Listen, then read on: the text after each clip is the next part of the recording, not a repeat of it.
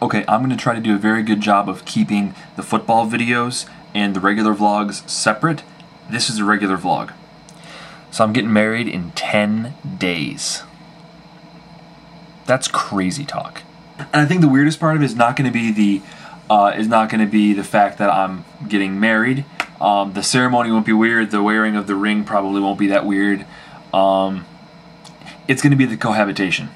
You see, I'm a pastor at a church, so Aaron and I don't live together before we're married. In fact, we're both, at the risk of being too overly graphic, we're both still virgins. So that's going to be an interesting dynamic change to our relationship. However, I think that we'll integrate that into the relationship relatively easily.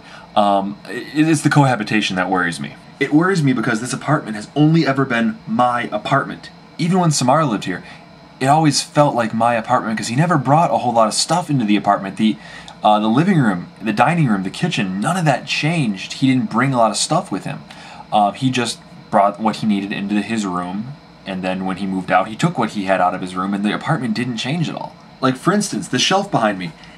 This entertainment center belongs to Erin. This TV, Erin. This side of the shelf is all her stuff. This side of the shelf is all my stuff.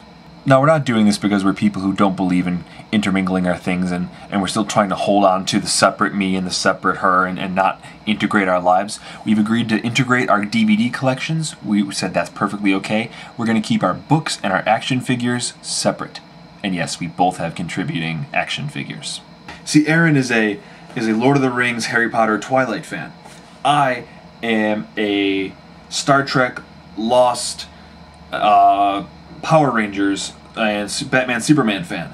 So we're keeping our action figures segregated for a little bit.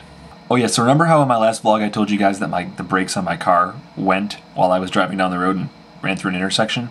Yeah, well, I got a call this evening that it's going to cost about $500 to fix my car, and the Kelley Blue Book value of it for trade-ins is only like $300. So guess what? I'm getting a new car.